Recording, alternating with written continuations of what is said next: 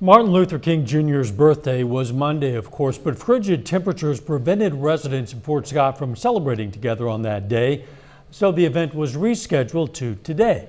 KOAM's Anthony Saviello has more. If you don't learn, you stop growing. So you have to learn and open up and learn new things.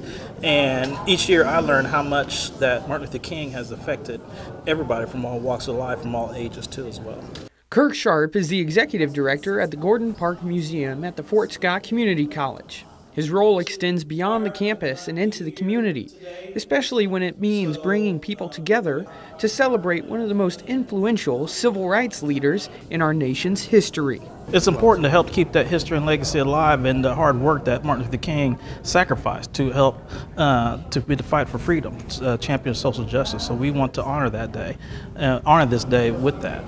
For Kirk, this is not just a day to honor Dr. King, but to make sure his legacy stays intact for the future. The fight for freedom didn't just come instantly. It was a struggle during the civil rights movement, and Martin Luther King was a key component to that. And so we want to make sure that the lessons learned from the past is not repeated going into the future. Those who attended were asked to participate in a food drive, engage in a free lunch, and listen to a performance honoring Dr. King, a performance that began with his favorite song.